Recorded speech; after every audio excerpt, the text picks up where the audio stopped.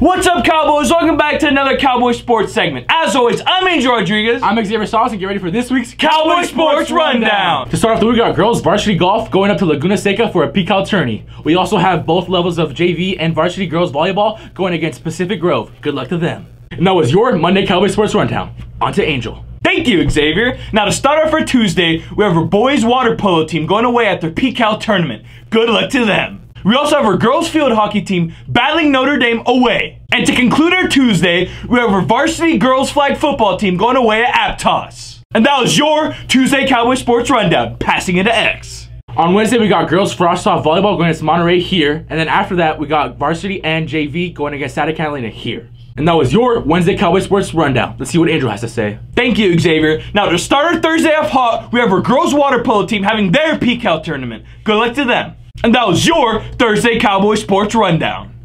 On Friday, we got all levels of football going against our rival down the street. You know that one's going to be a good one. And it looks like that'll be it for our Friday Sports Rundown. To start off our Saturday, we have our cross-country team having their PCALs at Paulo Corona. We also have our varsity flag football team going away at St. Francis. To wrap up Saturday, we have our girls varsity water polo team having another PCAL tournament. And that was your Saturday Cowboy Sports Rundown. Thank you for watching this week's sports segment. We would like to wish luck to all our Cowboys at Peacocks this week, and that was your Cowboy Sports Rundown.